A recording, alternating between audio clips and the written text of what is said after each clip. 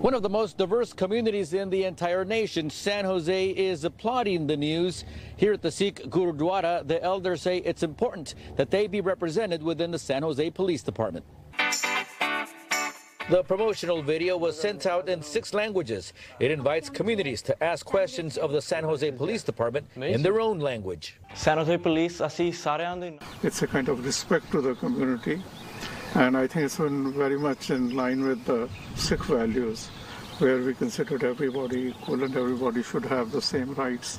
Dr. Gurinder Bal Singh is a leader at the Sikh Gurudwara, and he says he appreciates that the latest batch of San Jose police cadets speak 16 different languages, including Punjabi. But there are many elderlies who don't speak English, so for them particularly having police officers understand or answer questions in Punjabi is very, very important. San Jose is one of the most diverse cities in the nation, and there are over 100 languages spoken by San Jose residents.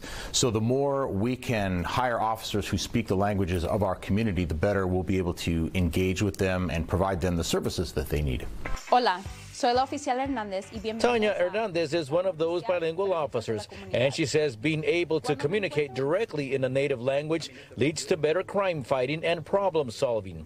I immediately feel like they just like this relief, like, oh, you know Spanish too? And so they feel more comfortable. Maybe they might tell me something that they wouldn't have or didn't know how to communicate properly in English. Another tool as this department looks to better connect with the community demanding change.